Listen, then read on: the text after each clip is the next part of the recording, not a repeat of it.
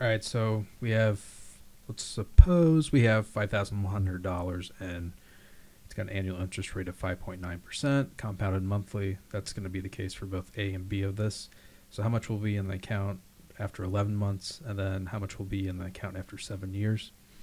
So for part A, I'll show you how to do this really quick.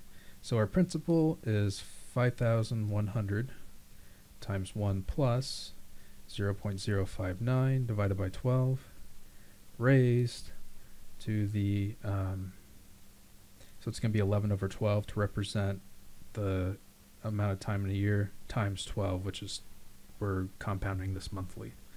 And when you plug this into a calculator, you should end up with approximately, rounded to the nearest cent, $5,382.71.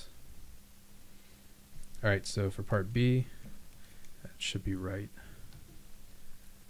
We get 5,100 times 1 plus, okay, this is 7 years, so it's the exact same thing, but there's a large difference here. So instead of 11 over 12, we're taking it just times 7 because it's 7 years, times 12, compounded monthly.